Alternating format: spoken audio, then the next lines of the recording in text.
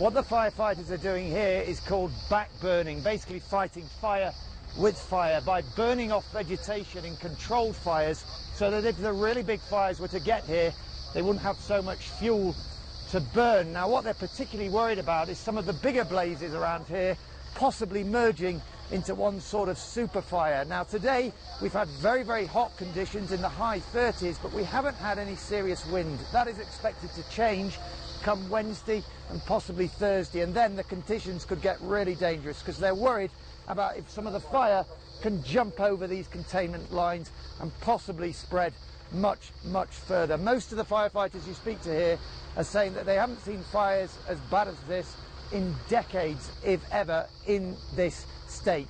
And it does seem that this emergency is far from over.